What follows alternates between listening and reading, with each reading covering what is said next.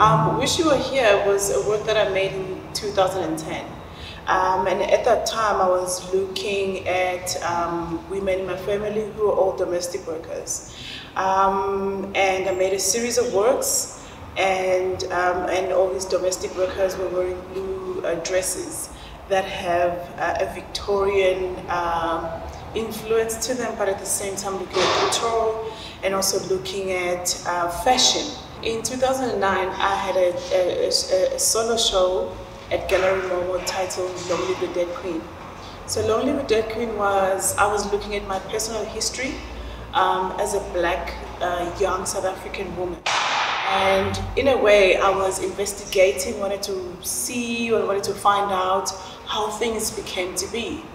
And of course, while I was investigating, I couldn't ignore all these monumental chapters, i.e. colonialism, apartheid. And I wanted to find out why were black women, and still are, why were black women domestic workers? And of course, for me to ask a question like that, it's broad. So I wanted to bring it closer and narrow it down and look at my personal history and look at my women in my family who were all domestic workers.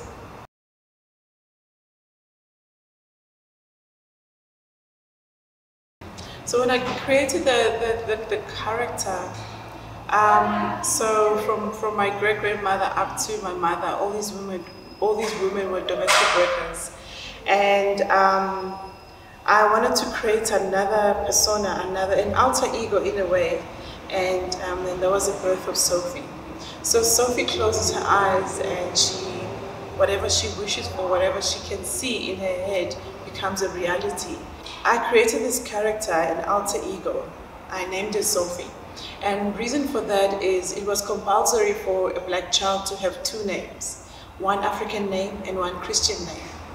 And so in a way, Sophie, the name Sophie is a bookmark in this journey that or in this history that I'm rewriting using sculptures or using visual language.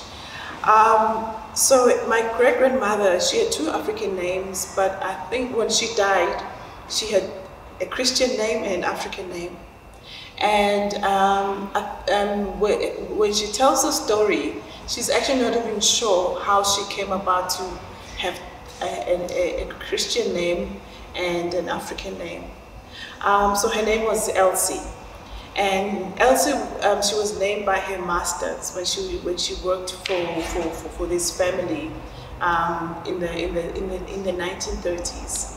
And I think in a way they couldn't be bothered to remember her name or to know her African name, so they gave her the name Elsie.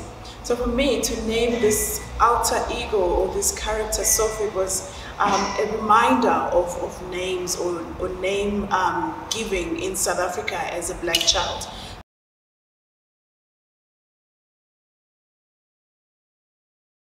I chose blue in that blue for me had this spiritual connection to it.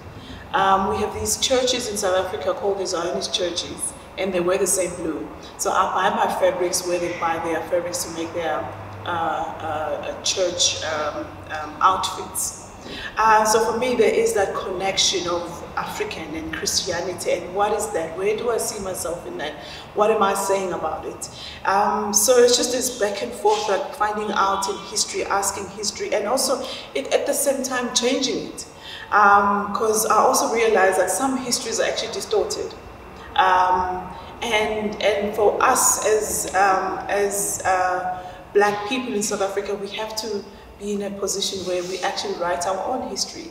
So when I was looking at the blue, at some point I decided to let go of that narrative, the domestic worker narrative, because for me it's a story that is dear to me.